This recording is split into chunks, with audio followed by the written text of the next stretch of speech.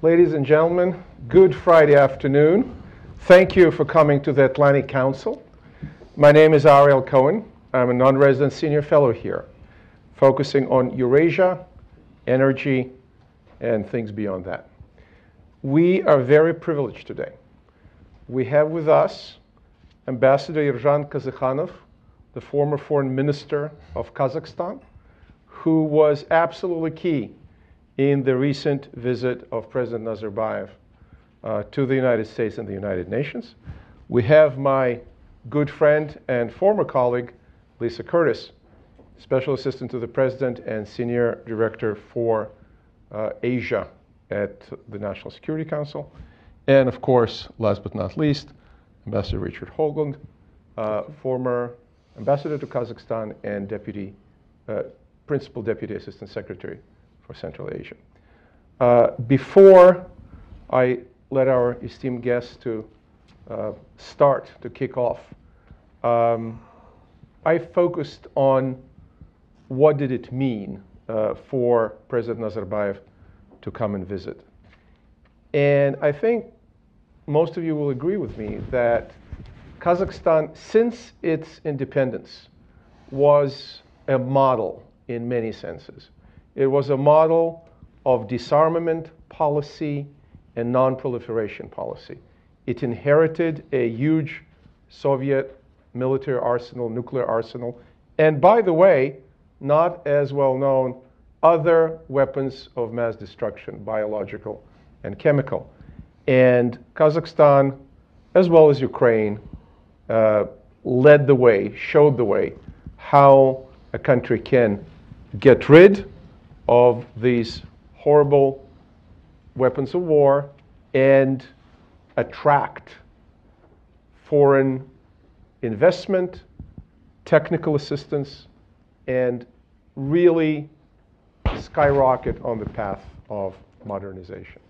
But Kazakhstan is a model in other things, in other aspects. In the aspect of being the economic engine of Central Asia in terms of development, in terms of education, in terms of being a model of a majority Muslim country that is secular, essentially, and that does not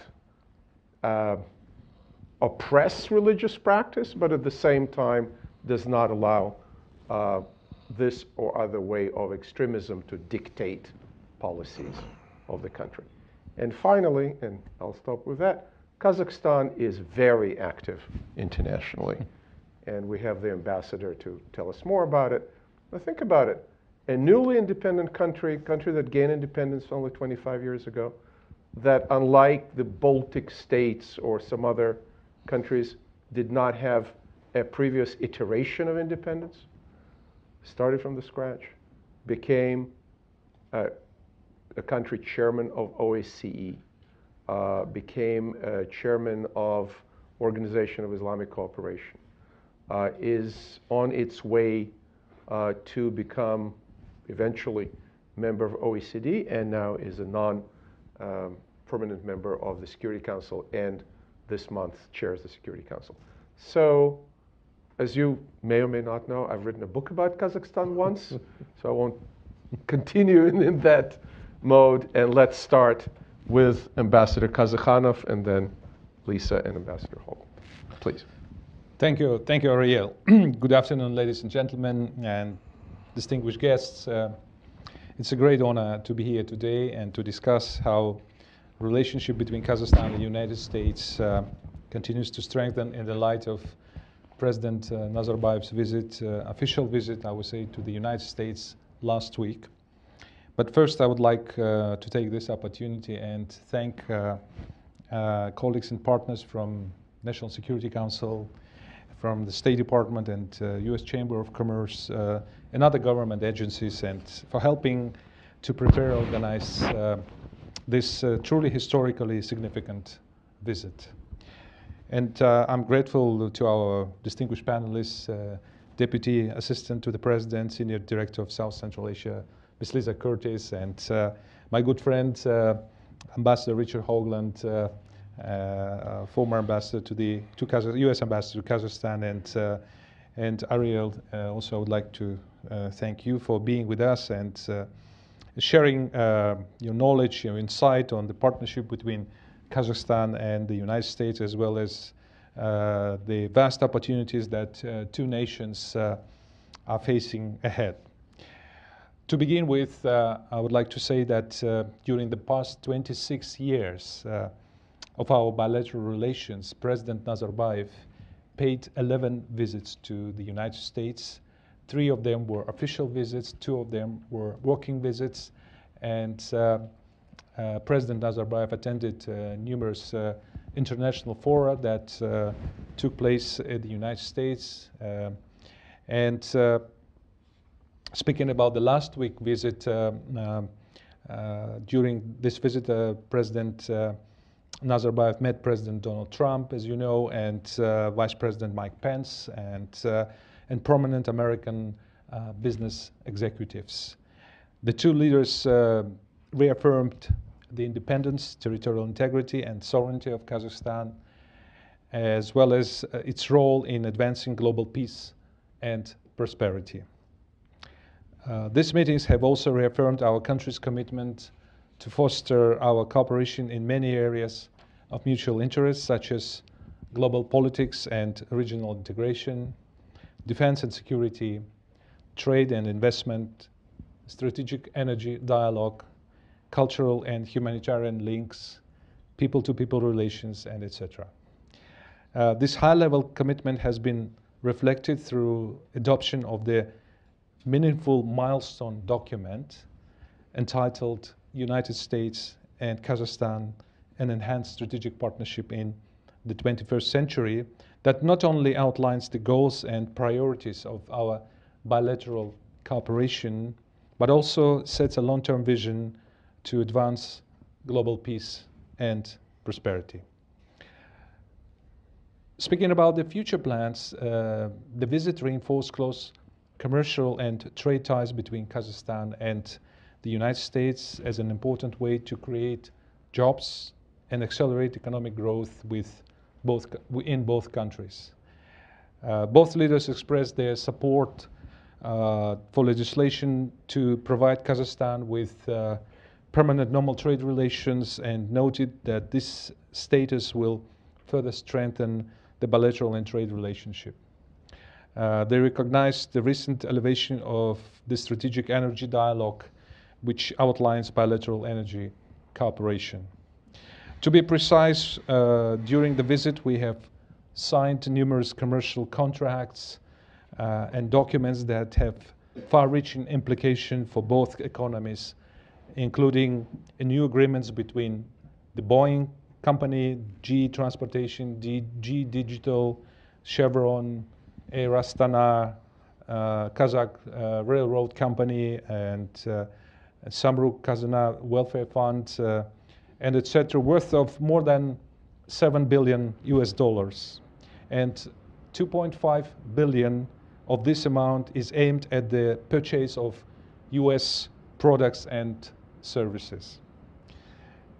As noted in the course of bilateral discussions at the White House and Naval Observatory, Kazakhstan remains strongly committed to promotion of global peace and stability as an elected member of the UN Security Council. And I would like to mention that on the 18th of January, my president presided over the Security Council meeting at the UN headquarters that was devoted to the issues related to non-proliferation and confidence-building measures. In this context, we will continue to champion the cause of nuclear non-proliferation and work closely with the United States to encourage greater cooperation to address shared challenges in Central Asia through regional formats such as C5+1 dialogue, combine our efforts to rebuild Afghanistan, including through empowerment of Afghani women, fight against terrorism and extremism, and if necessary, provide our platform for peaceful talks to address topical issues. In course of the visit, the presidents also agreed that efforts to develop human capital are an investment in the future, and President Trump encouraged Kazakhstan's goal to increase English language proficiency and pledged to offer assistance to improve English education programs in Kazakhstani schools. Overall, I would say that this visit exemplified that there is indeed a vast potential to strengthen and enhance our strategic partnership. Both sides are now actively working to follow up on an agreement reached and look forward to more cooperation in the future. Thank you. Thank you very much, Mr. Ambassador. Ms. Curtis. Great. The view from the White House. Thank you. It's a pleasure to be here. Thank you, Dr. Cohen. It's wonderful to be here with you after having worked together for, I think, 8 years at the Heritage Foundation. It's also such an honor to be up here with Ambassador Kazykhanov, who we've been working very hard over the last few weeks on the visit, so it's nice to be up here with you in the aftermath. And Ambassador Hoagland, who I've recently gotten to know, but I feel is an old friend because we happen to hail from the same hometown. We both from Fort Wayne, Indiana. Oh, wow. So, coincidence there. But anyway, it's a pleasure to be here today. And, you know, the January 16th meeting between President Nazarbayev and President Trump really was a landmark event. First and foremost, it provided the opportunity for the United States to demonstrate our ongoing commitment to Kazakhstan's independence, its sovereignty, its territorial integrity, something we've done over the last 26 years. And I think the meeting sent a clear signal that the United States is steadfast in its engagement in Central Asia. We want to be present in this increasingly important region, which sits at the crossroads of Europe and Asia.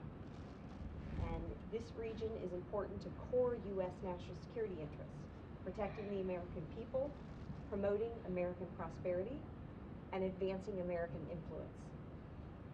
So during the bilateral meeting between the two leaders, they shared a very good rapport. They got along very well. They had a very candid, warm conversation. And it's worth mentioning this was not their first contact.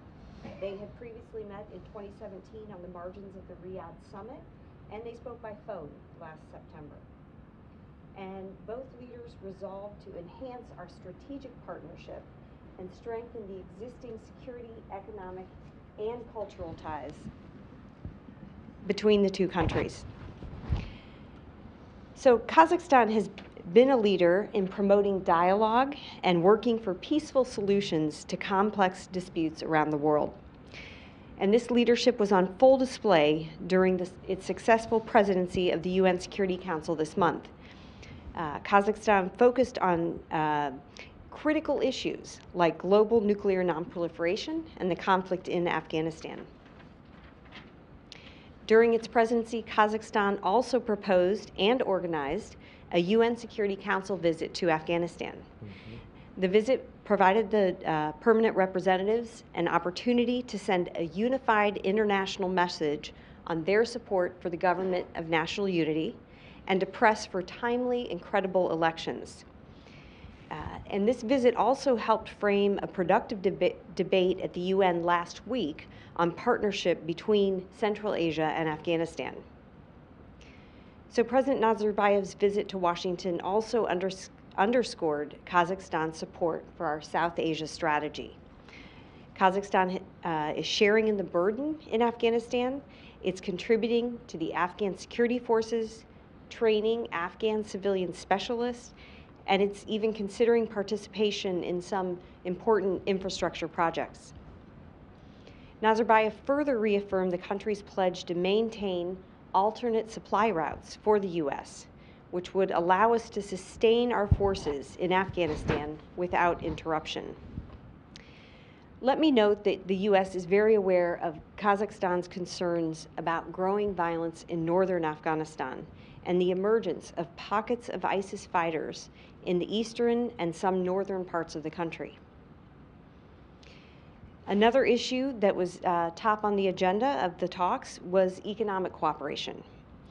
And the two leaders considered a format to support regular dialogue to improve the business climate in Kazakhstan to attract more U.S. companies who are seeking opportunities there. And let me just say, these efforts are already bearing fruit. During the visit, Kazakhstan concluded major deals with Boeing for 737 and Dreamliner aircraft, as well as with General Electric for locomotives. These deals together total almost $2.5 billion, and they're going to support thousands of U.S. jobs. We also completed an air navigation agreement to ease the travel of senior officials between our two countries, and we hope this does indeed bring regular interaction between our officials. And in fact, I had the pleasure of participating on the presidential delegation that traveled to Kazakhstan last August to attend the World Expo 2017. And the Expo grounds will be the future site of the Astana International Financial Center and a technology innovation park. And I have to say, it was truly an amazing thing to see.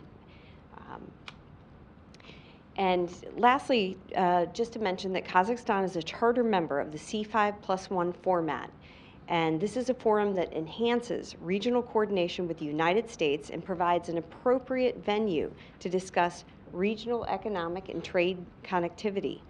And in fact, Deputy Secretary of State Sullivan participated in a C5+1 dialogue last week in New York City. So in conclusion, I hope that my remarks have demonstrated that this administration remains committed to our partners and friends in Central Asia. And the meeting last week between President Trump and President Nazarbayev offered an historic opportunity to show this commitment and to make tangible progress in strengthening a key strategic partnership. Thank you for your attention. Thank you very much. I think this summarizes and explains how this administration, and I must say in a lot of continuity with previous administrations. And Ambassador Hoagland, you were there for quite a few of previous administrations. So if you can put it in perspective and tell us, how do you see where we are currently, and how does it all add up if you go back 25, 26 years ago? We have a thriving relationship. What does it mean and where can it go? Okay, thank you very much, Ariel. Such a pleasure to be on the stage with the ambassador, with Lisa. I give you people great credit for showing up on a Friday afternoon. This is quite an impressive crowd, and I hope that we can help you pick up a few details you hadn't known before. What I have heard from my colleagues who are still working in the government and who were very much involved with the Nazarbayev visit, as you just heard Lisa say, is that the visit in Washington to the White House and other events in town here was really a solid success. Now, we know that there were no breaking headlines during that visit, and so it might have gone under the radar for some people. But the fact that there were no breaking headlines, I think, is an absolute tribute to the long, solid, healthy relationship, strategic relationship that the United States and Kazakhstan have built together since the beginning of Kazakhstan's independence. We need to remember that President Nazarbayev, from the beginning, has long worked to position Kazakhstan with multi-vector diplomacy as an honest broker on the world stage, maintaining Kazakhstan's independence and territorial integrity, while at the same time building positive relations with Russia, with China, with the United States, and with the European Union. This is an achievement that no other of the 5 Central Asian countries has really achieved up to this point, even though to one degree or another, they tend sometimes to talk about multi-vector foreign policy. Kazakhstan has done more than talk about it. It's implemented it. And indeed, Kazakhstan has long worked to position itself on the world stage. From the beginning, as we all know, it took the initiative in nuclear non-proliferation. It seriously undertook economic reform, which is now paying off handsomely. In 2010, when it held the chairmanship of the Organization for Security and Cooperation in Europe, it hosted the first OSCE summit in many, many years. And then more recently, it's positioned itself to host negotiations on Syria. Again, a bit under the radar, but it shows the respect that Kazakhstan has among many, many opposing countries in the world. And then, of course, most recently, it's assumed the temporary chairmanship of the presidency of the UN Security Council. And under the leadership of Kazakhstan's permanent representative, Ambassador Khairat Umarov, former ambassador to Washington, it sponsored that remarkable visit to Kabul for Security Council representatives that got a little bit of reporting, but again, I think was a real breakthrough, and it was highly creative. It was an important thing to do, because all of you involved in diplomacy and foreign policy know you can read and read and read, but until you get on the ground and meet people and see places, you really don't understand as well as you should. At this point, I'd like to say that the emergence of a reformist government in Tashkent, to the south, has real promise. I know that previously there was a long standoff between Astana and Tashkent about who should be the so-called leader of Central Asia. I'm truly glad to see the beginnings of more positive and more mature collaboration between Kazakhstan and Uzbekistan, and we can only hope that grows, because a strong and united Central Asia will only reinforce the sovereignty, independence, and prosperity of each of its individual members. Now, I'd like to add just one more footnote. We all now inevitably live with digital headlines screaming at us every day. Recently, very recently, several US foreign policy websites have been raising an alarm about Kazakhstan's alleged involvement in a money laundering scheme that might have advantaged the Trump real estate organization. I want to make clear that the Kazakhstani figure in question in these most recent reports, Mukhtar Ablyazov, former chairman of BTA Bank, did indeed embezzle as much as $1 billion and then fled the country. But this is not the government of Kazakhstan. The government of Kazakhstan rightly pursued him from the beginning. This scandal is not, I repeat, about Kazakhstan. It's about an international criminal.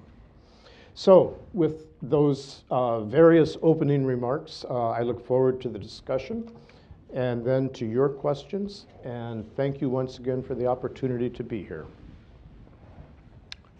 Thank you very much, Ambassador Hoagland. This is really a 30,000 feet view that probably helps this audience and all of us. I would like to ask the first question, Ambassador Kazykhanov.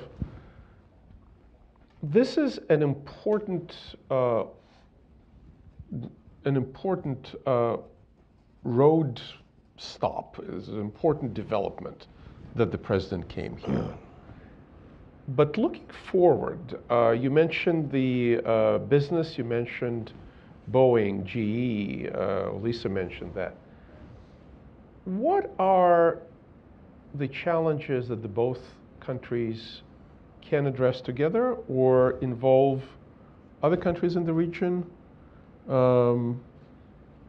We mentioned Uzbekistan. There are other countries with a lot of challenges in Central Asia. How can the US be involved without setting off alarms in other capitals around that region? Well, I think this visit was important because President Nazarbayev not only represented Kazakhstan, but he represented Central Asia as a region. And one of the important developments that are taking place in the region is that we want to increase our integration and our economic cooperation. not too many people in this audience know that, unfortunately, the intra-regional trade in Central Asia takes only 8%. The rest is, goes outside. So we need to increase it dramatically. And we see that the United States can help us in strengthening integration in Central Asia. And speaking about Uzbekistan, we had a visit of my president last year to Tashkent, where President Nazarbayev and President Mirziyoyev agreed to increase the trade turnover between two countries from existing 2 billion to 5 billion in a matter of 2 years. I think it's a very ambitious goal, and it will help to bring cooperation in the region to the new level, but certainly the US support in that is very crucial. Second issue, second challenge is Afghanistan. And as it was mentioned here, that Kazakhstan and other countries of Central Asia wholeheartedly supported the new South Asia strategy of the United States, and we are committed to work hand in hand with our US partners in stabilizing situation in Afghanistan, and we are proving that by making concrete steps. And as Ambassador Hoagland mentioned, the visit of 11 permanent representatives of the Security Council members to Kabul 2 weeks ago was a vivid example of Kazakhstan's leadership in bringing Afghanistan problem into the radars of the Security Council, and we have an understanding that there is a nexus between security and development. So Central Asian countries want to embrace economically Afghanistan, and we're thinking how we can best organize that. And I think that it is a very important issue, and we are prepared to continue our cooperation with US partners in making it happen. Thank you. Thank you. So it's easy for me to follow up, to segue on the topic of Afghanistan to Ms. Curtis. You served in Pakistan, if I remember correctly, and in India, and Afghanistan is front and center now. Where do you see Central Asia playing a geopolitical role in terms of a supply route, in terms of an example, in terms of a place where people from Afghanistan can go and train, because there's a critical lack of skills in Afghanistan, and how can we help with that? Well, first let me start by, again, thanking Kazakhstan for organizing that trip to Afghanistan. I think it was a very important trip. General McMaster, National Security Advisor, was able to brief the UN Security Council members about 3 days before they went on the trip. And by all accounts, the trip was successful. As I mentioned, it showed international unity in supporting the government there, and also was an opportunity to talk about the importance of a timely and a credible election. And then the follow-up discussion at the UN Security Council also was another opportunity to galvanize the Security Council, and I'm sure there's going to be much follow-up on the Afghanistan issue. And in fact, the UN Security Council will be visiting the White House for a meeting with the President on Monday, and I'm sure Afghanistan will be one of the topics that would be discussed. But when it comes to Central Asia and Afghanistan, I would say the U.S. sees 3 or 4 things, really that we think Central Asia can contribute to stabilizing Afghanistan, and we see a lot of interest in Central Asia, in wanting a secure Afghanistan, understanding that the problems in Afghanistan, whether it be the terrorist problems, ISIS, or the narcotics issue, that these could spill into Central Asia, and that there really needs to be more attention to bringing peace to this country.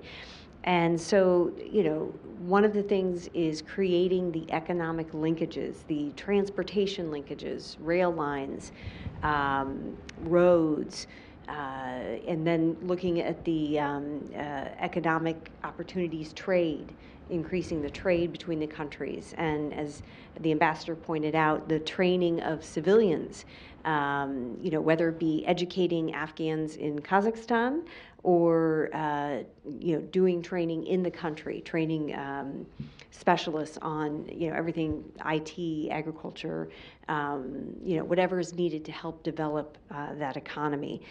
So that's one aspect. The second is in building regional support for a negotiated political settlement of the dispute. We have our South Asia strategy. President Trump enunciated that back in August. It's a comprehensive strategy with many lines of effort, military, diplomatic, regional, economic.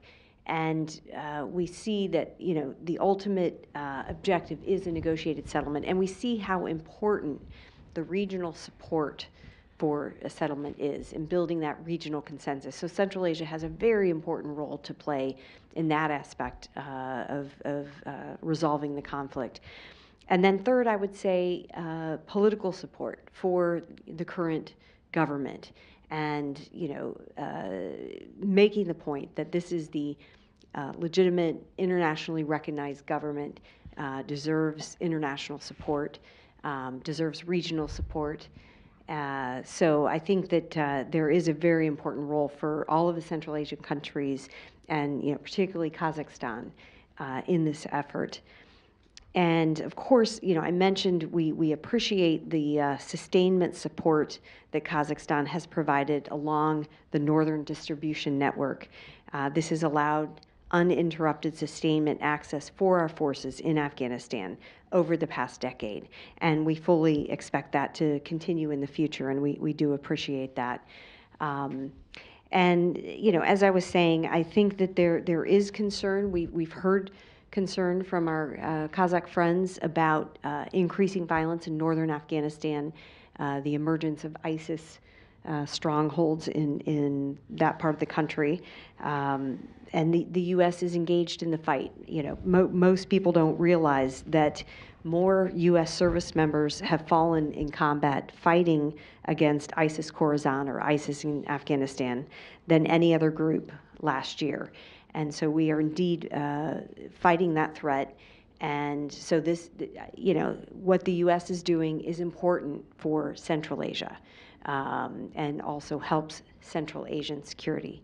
So we look forward to seeing how we can cooperate even more in the future. Thank you very much. Lisa, you mentioned the importance of transportation routes. This is our vision. The Silk Road was the term we used, the U.S. used for years. Ambassador Hoagland, there's a different vision there called Belt and Road Initiative, BRI, or used to be One Belt, One Road. That was articulated, interestingly enough, in Kazakhstan in a speech to Nazarbayev University in 2013. You were there. Yeah. We have witnesses. Ambassador Hoagland, if you compare our resources and our priorities in Central Asia, so ably articulated by the senior director here, and the Chinese agenda with alleged $2 trillion dedicated to that over 30 years, and the Chinese proximity and the Chinese priorities in terms of infrastructure development. How can we coexist there without us losing face or moving out of the area, because that's not what is in our strategic interest? Well, first let me say that I don't think that China's goal is to push other countries out of the region. That's very kind of you, Ambassador. I really don't, and I'll give you a little bit of background why I say something like that. But for those of you who like to play trivia, I hope you tucked away that factoid that what is now internationally known the Belt Road Initiative was first announced at Nazarbayev University in September 2013, which makes Kazakhstan, to a degree, the adopted home of Belt Road Initiative. Look, that was September 2013. By spring of 2014, we began to look into what this might possibly be. It was first called the Silk Road Initiative, Silk Road Economic Initiative, which was going east and west. We had at that time something called the Silk Road Initiative for North-South, linking Central Asia and South Asia all the way into India. But we didn't know very much about it, and I thought we should do more, learn more. At that time, I was still Principal Deputy Assistant Secretary of State for South and Central Asia, and with a little bit of nagging of senior officials, I was given permission to go to Beijing to meet with those people in the Chinese government who were working on this initiative. And you have to remember, this is an initiative that is sort of being made up as it goes, and it has really evolved from those early days. But in any case, toward the end of 2014, I went to Beijing and said, you know, I'm here to learn. We want to see if there's some way that we can cooperate together. And I was received very well. I was very pleased, very openly with lots of information. And we agreed together that we need to pursue this further. And so I was hoping to go back within 6 weeks, but it so happens there were some purges going on in Beijing that took away several officials that I'd been talking to.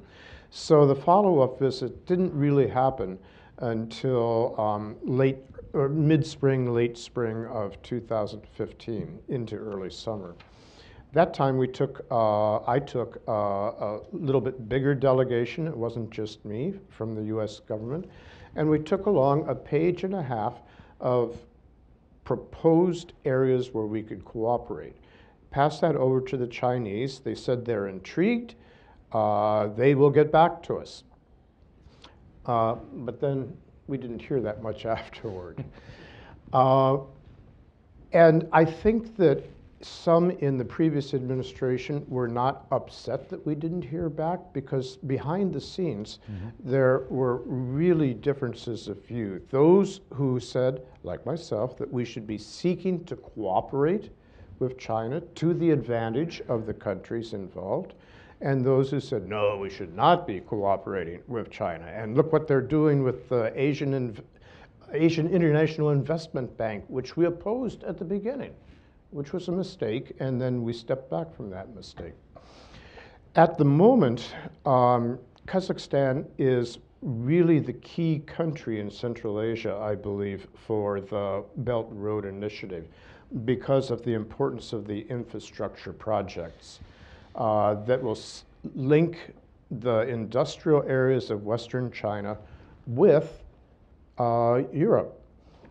Only a year after starting that project, they did a proof of concept and showed that they could move containers from Western China to Germany in 14 days, as opposed to 44 days by sea around India. So it's a very, very important initiative. It's hugely overreaching. Some people say it can't be accomplished. But it's more than just infrastructure. It's now people to people. It's now industrial investment.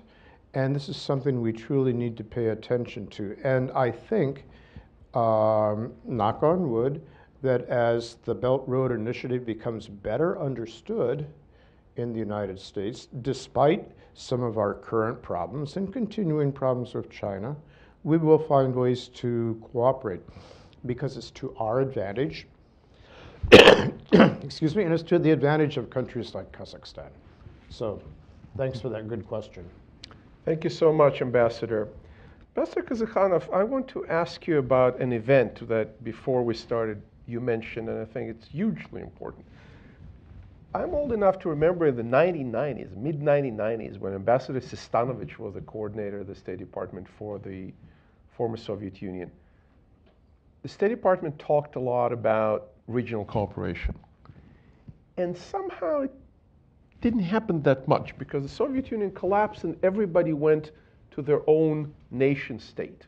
Kazakhstan did a better job. Some other countries maybe didn't do as well as Kazakhstan. But everyone was building their own state and pursuing their own agenda.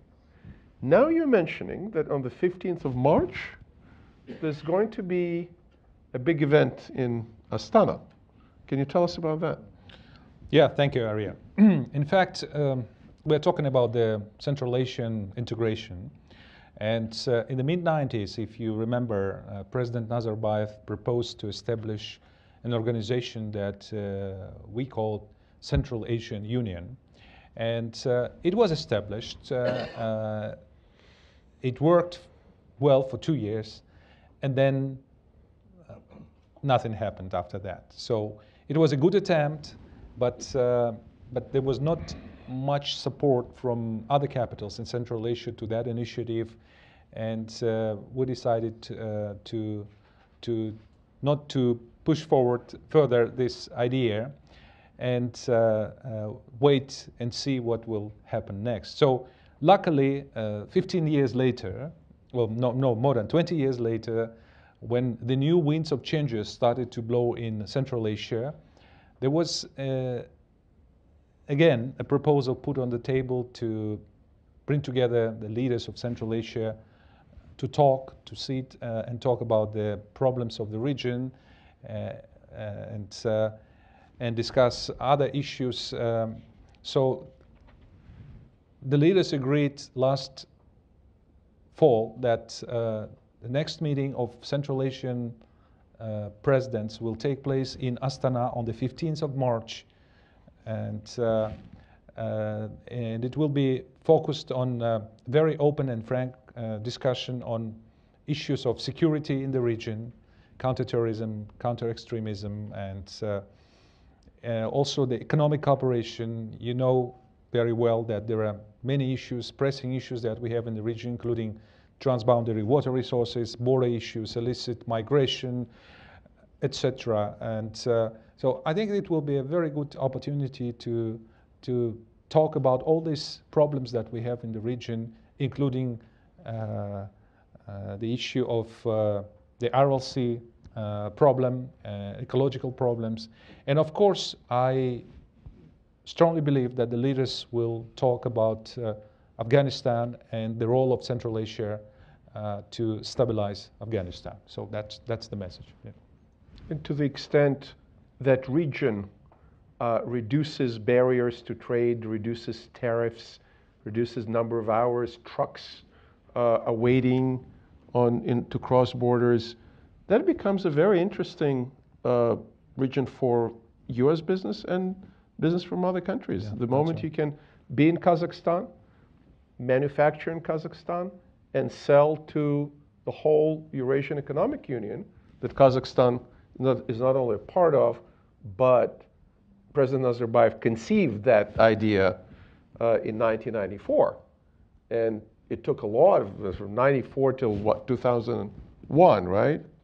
To move ahead with implementation. What? 10. Well, in one they announced Yeah. a big customs union or something like that. Yeah.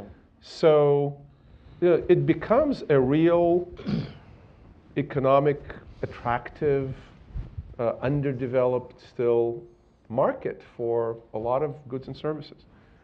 In that respect, Lisa, if you don't mind me asking, the C5+1 initiative, how is that developing? Because this would take 5 Central Asian countries and the United States. What is the time horizon on that? Well, actually, Secretary Tillerson held a C5+1 meeting with the 4 ministers on the fringes of the UN General Assembly in September. So I think that's the first time they met in this new administration. Of course, they met a few times in the previous administration, but I think this was a demonstration that the U.S. would be continuing this format. We see it as an important format. I think there are new opportunities for bringing greater Central Asia cooperation, particularly with the new leadership in Uzbekistan. And I think that we see there are opportunities to increase the cooperation within Central Asia. This is something that the U.S. firmly supports and would like to encourage, be part of. And, you know, as I mentioned, the Deputy Secretary of State, John Sullivan, held a C5+1 meeting on the fringes of the UN Security Council meetings last week. And I'm quite certain we'll see another C5+1, you know, within the coming months.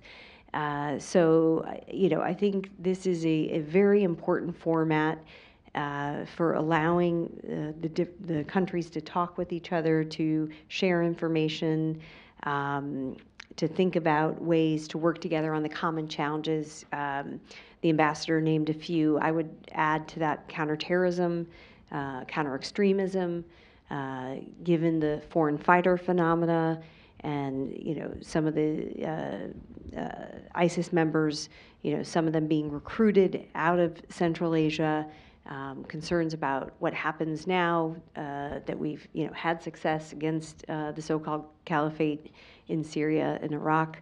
Are they going to return?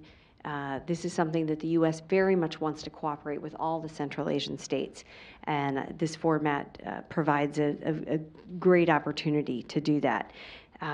So yeah, I think it's important that the U.S. is seen as committed to this idea of seeing a Central Asia that's cooperating and has linkages in, you know, economics, diplomacy, and other areas, because I don't think that we see that same commitment from other countries in the region. So I think it's important that the U.S. Sees this as very beneficial. The more Central Asia works together, cooperates on common challenges, you know, that's all to the good as far as the U.S. is concerned. And if I can add that it is now the turn of Central Asian countries to host next C5+1 meeting, and we very much hope that Secretary Tillerson will pay a visit to our region, and we will be able to bring together the foreign ministers of 5 Central Asian countries and have a very productive next C5+1 region in Kazakhstan. I have the last question to the panel before we go to the audience, and in no particular order, maybe you would want to start that. Astana emerged as a platform for different dialogues and negotiations. We already mentioned the talks on reducing violence in Syria. Looking at the crises, looking at the role of Kazakhstan in non-proliferation, what about Astana as a platform for North Korea nuclear disarmament talks? Or, yeah, what about Astana as a platform for discussing the tragic war in Ukraine? What do you think about that? And I would encourage both Senior Director Curtis and Ambassador Kazykhanov to add to that before we jump to Q&A. Well, I can start very briefly, Ariel, but I'll leave some of the government details to you, naturally, Ambassador, and our government thoughts to you, because I'm in neither government right now. Look, the reason that Kazakhstan is hosting the Syria talks right now, and conceivably could host talks on North Korea and Ukraine, possibly, is because it has the respect of the major players on the field, the respect of Russia, the respect of the United States, the respect of Europe. Any country involved in a conflict, along with the supporters on either side, know that Kazakhstan is not going to impose its own will on the solution. It has no hidden agenda. This is almost the perfect definition of an honest broker. And it doesn't even mean that Kazakhstan is leading the negotiations. What it does is provide a kind of diplomatic, international, safe space where people can sit down who normally would never sit down together under the aegis of a country that has made itself well known for stability and for cooperation throughout the world. Again, this is part of what Nazarbayev has tried to achieve from the very beginning, which is to give Kazakhstan a role to play on the world stage. To provide this kind of negotiation space is a very good way to play that role. And each time it happens, it builds like bricks on a wall the reputation of Kazakhstan as a country that can do that. Very good, thank you. Lisa? Yeah, as I think I said in my remarks also that Kazakhstan has this unique role and knack for bringing together parties in dispute and providing a forum for negotiation, for resolution. And the U.S. deeply appreciates that role that Kazakhstan is playing. But, you know, with regard to the Ukraine process, of course, the U.S. seeks Russia's full implementation of its commitments under the Minsk agreements as the way forward for resolving the conflict there. And the U.S. continues to work closely with Ukraine, Germany, and France to support the Normandy format engagements.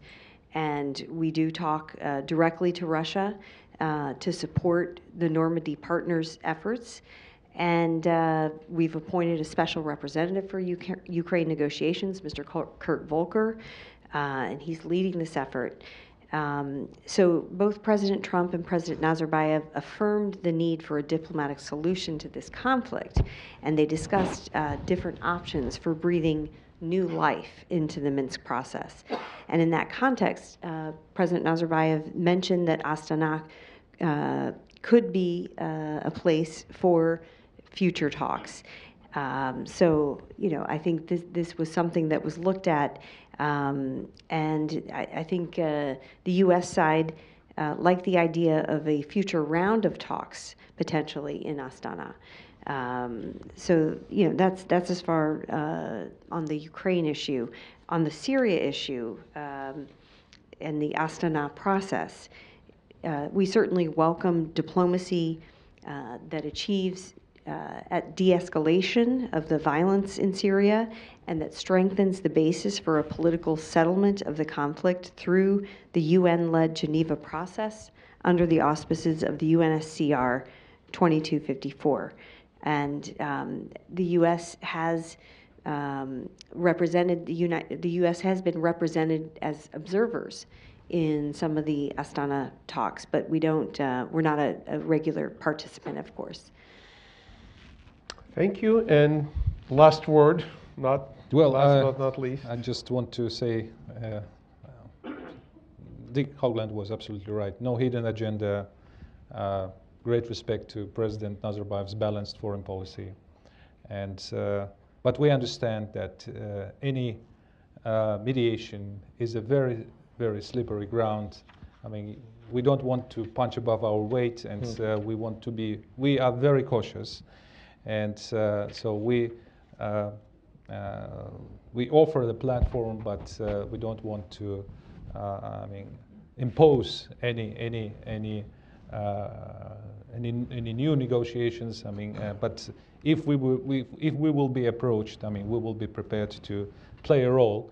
And this is one thing. Another thing which is a little bit funny. I asked the foreign minister Abdurrahmanov. I said, we have Syrian talks. We have 16 to 20 opposition leaders coming to Astana for the talks. And I said, like, for example, last week we have minus 47 in Astana. How they feel? And he told me that they're absolutely happy. Enjoying Astana and hospitality, and And so they are not frightened of coming during the winter time to my capital. So, which is good, I think. And maybe they never see much of the winter in the Middle East. They want to experience a real winter when they come to Astana. Yeah, but they're so cold that they have no energy left to fight with each other. So that's good. Ladies and gentlemen, yeah, I already see a hand. So here's the deal. Please introduce yourself. Tell us who you represent if you represent somebody. Keep it to a question, and it's not right now a format for a long speech, but we will take as many questions as possible. So the gentleman here was signaling early on. Gentleman in the front row. No. Hi, Mohammed Tahir from Radio Free Europe, Radio Liberty. Just to continue the last point, Ariel, you raised about Kazakhstan's role as a platform to provide, a safe room for discussion to normalize tensions. When Nazarbayev was here, President Nazarbayev was here, there was some media reports to that effect that he might have something on his agenda to ease ongoing tension between U.S. and Russia because of the discussion that's happening involving Russia. Was it the case, or can Kazakhstan provide any role in doing anything to bring Russia and the United States together? Thank you. Who wants to touch this third rail? This is your baby. Well, of course, as you know, Kazakhstan is a peace-loving nation, and we certainly have a strong interest in improvement of the relations between Russia and the United States, and because from the practical point of view, I mean, the economic trade turnover between Kazakhstan and Russia is being affected, of course, because of the sanctions, and what we are trying to understand. I mean, to see is that certainly Kazakhstan economy should not be affected by that. But generally speaking, of course, we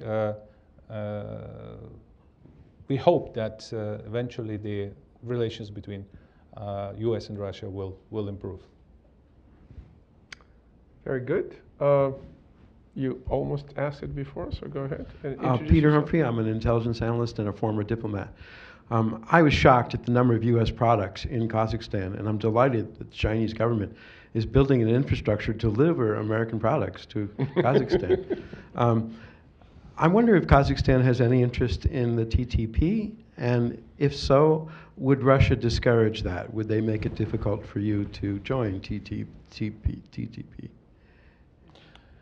TTP, well, it's a little bit far from Kazakhstan, but you know that Kazakhstan is a continental country, and the UK is expressing interest.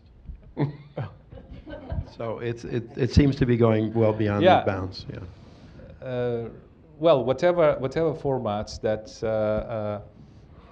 are beneficial for Kazakhstani trade and economic cooperation is strongly supported. I mean, be it bilateral or multilateral, and you know that Kazakhstan is a party of different arrangements that regional and global arrangements that exist. And we just recently, not recently, about 3 years ago, we became a full-fledged members of WTO, and I think that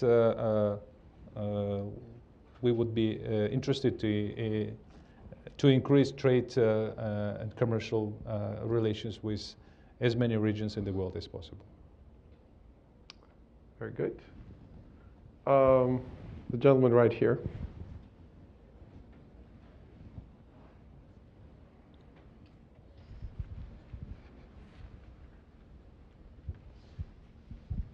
Thank you. Kamran Bukhari, Center for Global Policy and Geopolitical Futures. Question for everybody. 2 days ago, there was a report about Kazakhstan's military chief meeting with the U.S. defense attaché in Astana, And there was the report said that there would be some defense cooperation. Could you care to elaborate on that? Are the two countries engaging in some meaningful defense coalition or something like that? And nevertheless, how is Russia taking or absorbing the growing U.S.-Kazakh relationship? Thank you. Well, first of all, give an answer to your last question. Kazakhstan is an independent nation with its independent foreign policy and economic policy, and we don't have any, I would say, irritation that from either of our neighbors vis-à-vis our foreign policy or economic policy.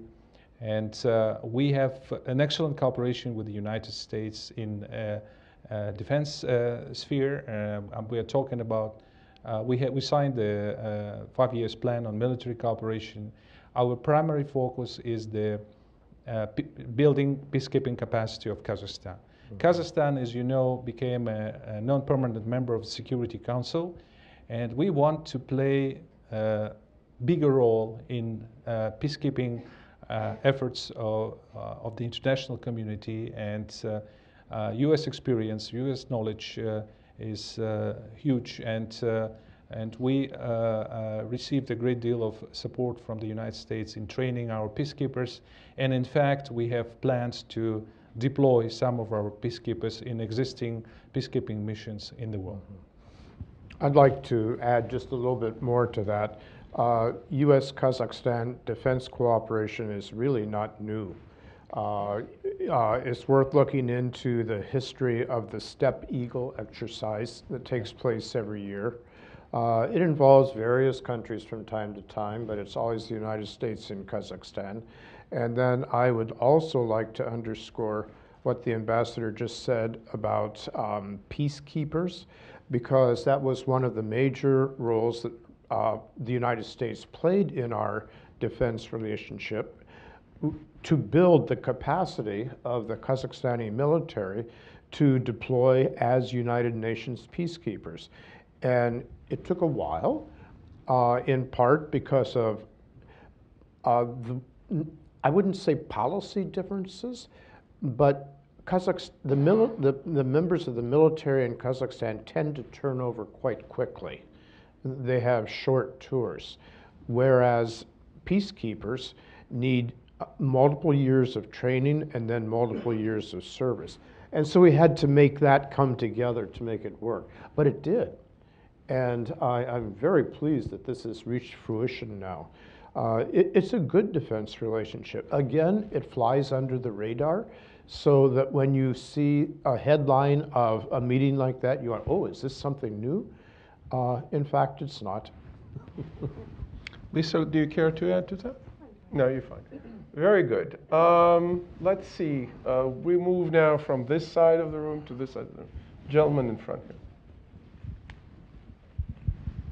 Hi, my name is Mitsuo Nakai, Japan native, U.S. citizen, Heritage Foundation. I heard that there are some North Koreans being in your country working.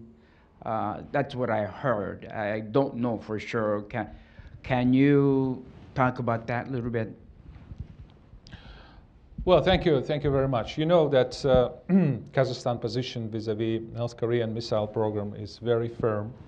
We strongly condemn the development of this program. We strongly condemn the nuclear testing in North Korea, and not too many of you know probably, but Kazakhstan has 5 monitoring stations that are directly linked to the CTBTO control room located in Vienna. So whenever any nuclear testing takes place in North Korea, it is Kazakhstani monitoring stations that detecting the fact, and we are sending signals to and you know there is it's a global system of monitoring stations in the world that helps to control the situation under the auspices of the Comprehensive Nuclear Test Ban Treaty Organization that is based in Vienna. But we don't have North Korean presence in Kazakhstan, neither workers, no diplomats. In fact, I can tell you more that North Korea has indicated some interest in opening its embassy in Kazakhstan, but we told them that unless you stop your missile program, we will not give you permission to open your embassy in Kazakhstan. So that's our firm position. I'll just add that the U.S. has appreciated the support from Kazakhstan on the North Korea issue, as well as Iran, in the UN Security Council. And, you know, Ariel pointed out at the beginning the fact that, you know, Kazakhstan made that important decision to forego nuclear weapons 25 years ago.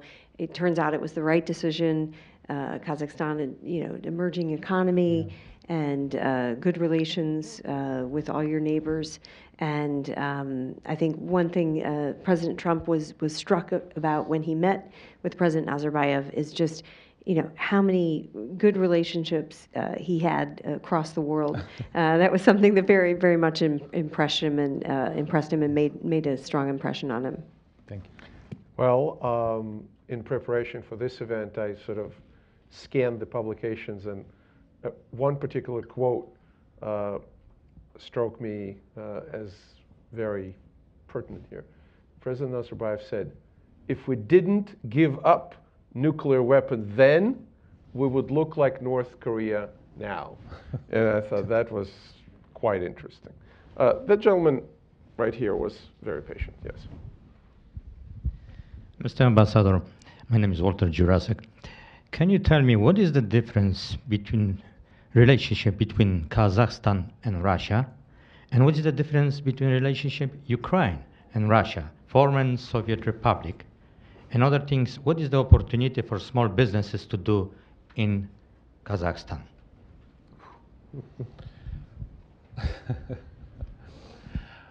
Well,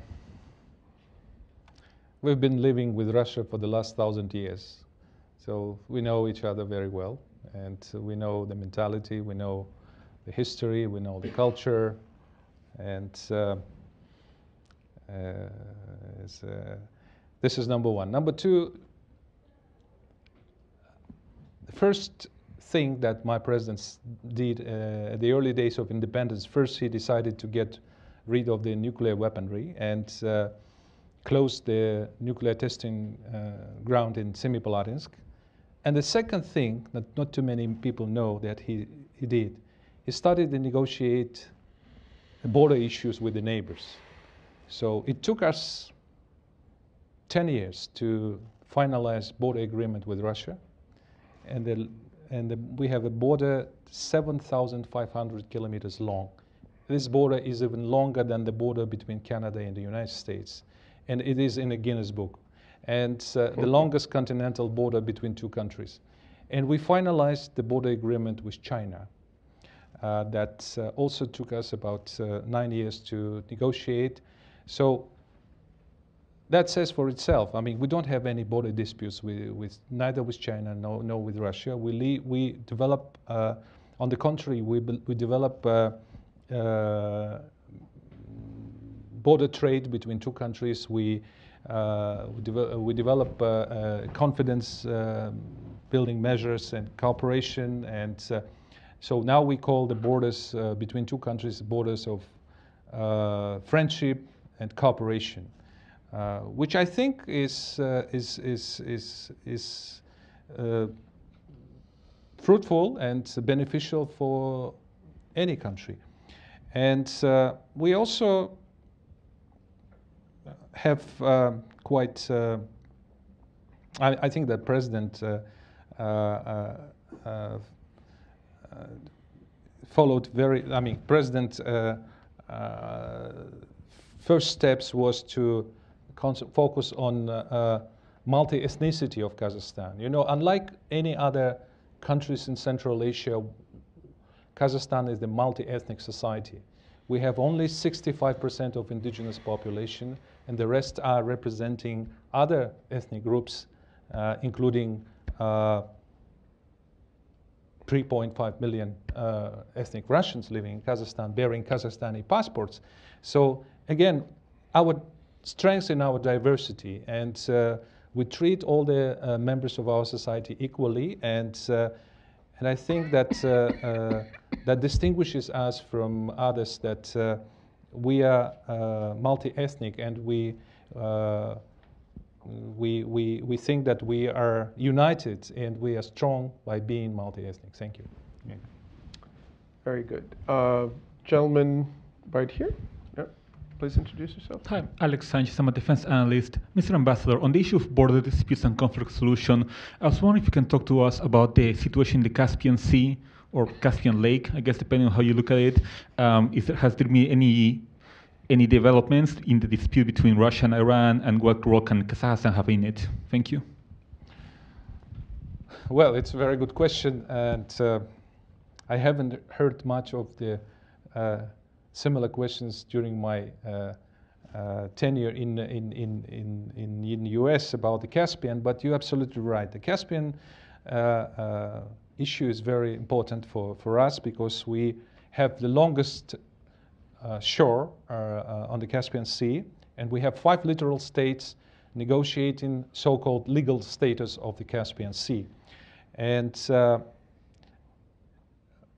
the status of the Caspian Sea has been negotiated for more than 20 years already, and we had recently, if I'm not mistaken, a meeting of the foreign ministers in one of the capitals to prepare the summit, a meeting on the legal status of the Caspian Sea, and we are very close, I hope, very close to reach an agreement on the legal status. We are talking about the national zone, the economic zone, and we're talking about the natural resources. And the Caspian Sea is a very rich but very fragile ecological basin, and our strong position, Kazakhstan position, that Caspian Sea has to be a sea of peace and rid of any military presence. And we have oil exploration in the Caspian Sea that also a very delicate issue, and we are trying to be as cautious as possible not to harm the ecological system of the sea. We have agreed on seabed boundaries between Russia, Azerbaijan, and Kazakhstan on the northern Caspian. We signed a border agreement with Turkmenistan along the Caspian Sea, but again, the issue of the legal status of the Caspian Sea remains to be open, but we are very close to the solution. Thank you. Well, in the mode of shameless self-promotion, when we were at the Heritage Foundation, I had a paper on, very detailed paper on the status of the Caspian Sea, delineation, Iranian obstructionism, to dividing it into national sectors. 2001 Caspian Sea, more than you ever wanted to know. Oil and gas question here? Yep. Thank you, Ariel. My name is Anthony Livanios, and I am with U.S. Energy Stream, and I'd like to follow up the question and ask you about energy. An important project was the Kazakh-Azerbaijani energy cooperation, especially the Trans-Caspian line, the oil cooperation between Kazakhstan and Azerbaijan, and this has been a very ambitious cooperation, given also the vast supplies of the Kashagan oil field. So my question is, can you please tell us about the current state of the Azerbaijani-Kazakh cooperation on the oil field and on the gas field, on the gas sector, and what is the impact for the Kazakh-Azeri oil cooperation in the Caspian region? Thank you. Well, what I would like to say that you heard about this Baku-Tbilisi-Kars railroad that has been built, and certainly we pay a very strong attention to the developments that are happening on the other shore of the Caspian Sea, and we are increasing our cooperation with Azerbaijan in many areas, including in the energy area. We have Trans-Caspian oil transportation consortium that ships oil by tanks from Kazakhstan shore to Azerbaijani shores, and subject to be increased with the increase of the oil exploration at the Kashagan. And we certainly provide some oil to the famous Baku-Tbilisi-Ceyhan pipeline, and we think that there is a great potential to increase our cooperation from, if I'm not mistaken, our current shipment of oil from Kazakh shore to Azeri shore amounts up to 2 million tons a year. We have a capacity to increase it up to 7 billion. Thank you. Almost triple. All right, so we have 5 minutes left. One last question, and then I would ask the panel to start summarizing and sharing their thoughts. Yes, my name is Dia. I work for International Security Management Company. It was very interesting to hear your comments about Chinese initiative in the region, and Ambassador Hoagland, representing the former administration, telling us that opposing the Asia Investment Infrastructure Investment Bank was a mistake. I wanted to ask the representative of the current administration if she concurs with Ambassador Curtis on this issue. And we know that Secretary Tillerson... please. Yes, that's the question to Ms. Curtis. And the question to Ambassador Hoagland is, what does he think about the current administration's policy and Secretary Tillerson essentially announcement of an alliance with India and Japan that seems to aim to essentially counterbalance the Chinese project? Thank you. Can you repeat the question? What does Ambassador Hoagland think about Secretary Tillerson making statements in support of strong cooperation with India and Japan, and does it counterbalance China? And the question to you was, Ambassador Hoagland said it was a mistake to oppose Asian Infrastructure Development Bank. What do you think about that? I knew that DR is going to throw a monkey wrench here, but... Want me to go first? Sure. So not being a China expert, I'm the Deputy Assistant to the President on South and Central Asia. But so I think that, made an interesting point about, China's interest in the Belt and Road Initiative, particularly Kazakhstan and East-West development. And, I think that to the extent that this contributes to increasing transportation and linkages with other countries, helping develop the Kazakh economy, I think that's that could be very beneficial. And certainly there's a need for high quality infrastructure and improved connectivity throughout the region. And so, we would encourage China to promote internationally accepted best practices when it comes to development, financing, and transparent procurement. So, I think that to the extent that China's projects do this, then, I think that they'll be beneficial for the region. So I'll leave it at that. Very good.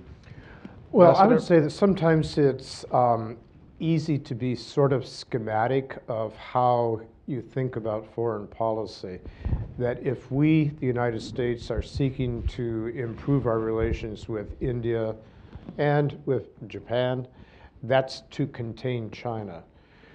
There might be a small element of thinking that goes into that can't be denied, but there's so much more, if you look at it in more detail, in why we would want better relationships, especially with India. Look, this is something that we've been working on ever since the end of the Cold War. Because you remember, during the many, many years, the decades of the Cold War, India was allied with the Soviet Union, and the United States was allied with Pakistan. After that was no longer necessary, we began to work to build a new relationship with India. India is a huge country. It's a huge market. It has real benefits that we could reap and that they could reap from us. But quite frankly, like many countries, sometimes like the United States, India can be a little bit difficult as a partner and to build a partnership. And so it's taking a good amount of time. But I have seen that we are doing it step by step, step by step. And I think that's to the bilateral advantage of each of those partners. And it would have almost nothing to do with the containment of China. Thank you, Ambassador. With that, we have, depends which clock you're looking at, between 1 and 3 minutes. So I would encourage the panelists, who I think did a terrific job, very detailed, a lot of thought. But let's start with you, Ambassador. Parting thoughts, how can we preserve, develop, and improve this very important enhanced strategic